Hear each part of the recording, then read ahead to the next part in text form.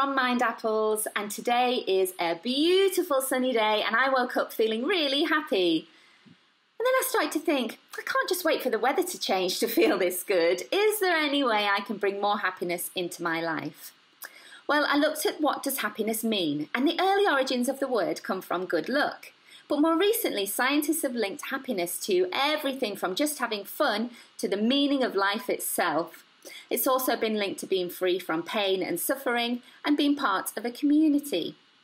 So as you can see, happiness is a bit of a tricky subject to tie down, but I think everyone agrees that on the whole, happiness is a good thing and it's good to get more of it.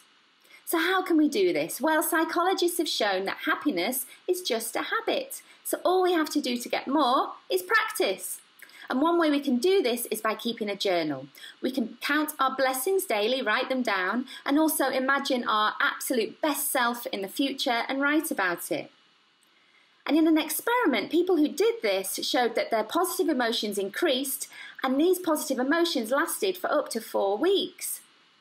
But don't just take my word for it, why not try it for yourself? And let us know how you get on.